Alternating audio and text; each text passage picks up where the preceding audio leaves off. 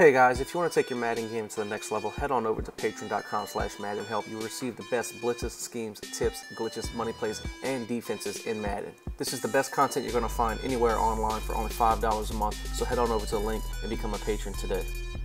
What's up guys, I'm back just giving you a quick update on my team and how to make some coins. You see here I upgraded this team about 2-3 weeks ago, and I have Breeze at my quarterback. Braxton Miller is the backup just for speed purposes in case I ever need it, which I pretty much never do. I just have him there because I got him off a solo. T. Hill is the running back. The only reason he's there is for the route running. You see I have him as a route runner, Dallas Clark as a route runner, and then the Parker is also for the route running purposes, and then Keenan Allen on defense has route running. So I had the route running maxed out, and that gives Dallas Clark 96 route running. And then, you know, the T. Hill at halfback, whenever you're in the jumbo heavy or want to put him out on a route, you know, he's pretty good in the running back to have in the backfield because he's really a receiver, so he has higher route running than most running backs. At the two receivers that I mainly use are the Alshon Jeffrey and the Eric Decker. They both have good strength and run block, and they have good catching traffic and catching with spec. I mainly run the jumbo scheme heavy, the jumbo heavy. So when I go to the wide receiver package, those are the two guys that I want in. And then on the offensive line, you see I have a secure pass protector at the left tackle. I hope that they release an entire line with secure passers. Then I would definitely get that, except at the left guard. I'm going to keep the Bruce Matthews because of the identifier. Helps me see where the user is on defense, especially out of the jumbo scheme heavy. It really helps because I can pick which side I want, because if they're using the left, I just go the opposite way and vice versa. And then the two tight ends I use are Dallas Clark and Jordan Reed.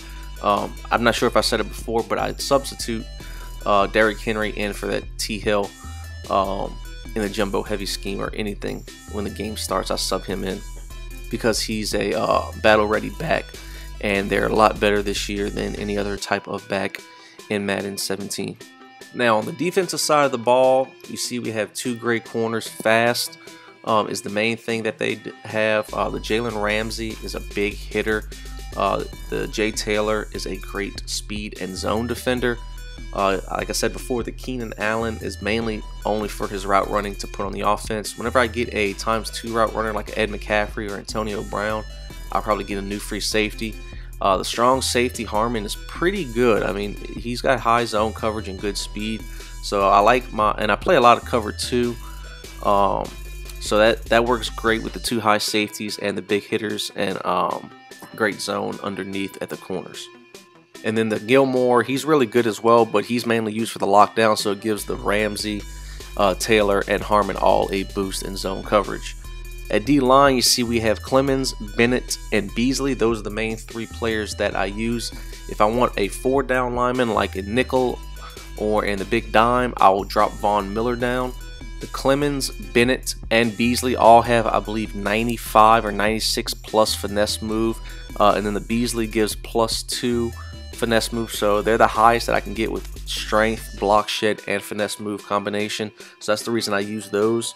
And then you see at the right outside linebacker, I have Anthony Barr for a user because he's 6'5", and then the middle linebacker is Leonard Floyd for a user who's 6'6".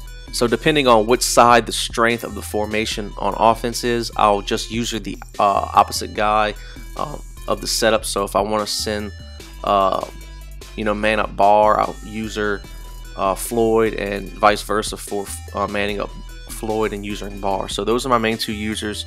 I would like to get the upgraded Anthony Barr, but I'm waiting for his price to drop. This Anthony Barr works fine for me, even though he's only an 83 gold.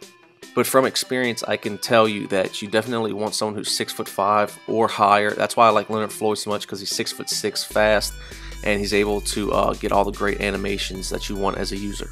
And like I said, with Von Miller, I actually drop him down, so I'll put Beasley at the D tackle to number 2, and I put Von Miller at the left end, and that's what I use as my D-line. They're great in the run game and in the pass game, so that's what makes this so great, is because I have the entire D-line with 95, 96, 97, something like that, finesse move, strength, and block shed. So there's great across the line in the run game and in the pass game. You could do whatever you want with Vic Beasley, Von Miller, Clemens, and Bennett, because they're all have pretty good speed as well at the defensive line position.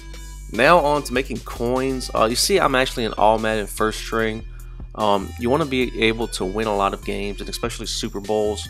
I was at about 1 million coins or so before I upgraded my team, and it cost me about 300k, 350k, something like that to upgrade, because I was starting to struggle with some of the offenses because their players were just better than mine. So I just wanted to upgrade that. Like I said, cost about 350k, but I'm actually back up to 957,000 coins within a couple of weeks just by playing games. I haven't played solos since the beginning of Madden, and that's just because I don't have the time to do solos, because I really just want to play people, because like I said, I like to beat a person instead of a computer. It's more fulfilling. It's a lot better because I'm bettering you instead of a computer. But you see, if you're in all Madden first string like I am, if you get 7 wins, you get 5 competitive badges, which go for 1,500 coins each, and you get 5 of them. So if you do 1,500 times 5, you get 7,500 additional coins plus the 6,000 coins for getting 7 wins. And then if you go to the division goals and you win the playoffs and the Super Bowl I believe is 12,000 coins, and then the division you can get up to like 10 or 8,000 coins, something like that. So no matter what bracket you're in, you can always, just win games consistently, and it'll just continuously build up your coins. If you do it per game, I believe you get 2,000 coins per game.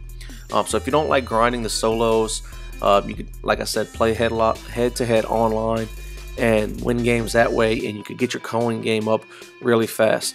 So I hope you guys enjoyed this video on the team update and how to make coins if you do not want to play solos. If you did, please be sure to leave a like, comment, share, and subscribe to the YouTube channel for more great content. And if you'd like to become a patron for all the best schemes, weekly tips, and the best content in Madden, head on over to the link and become a patron today.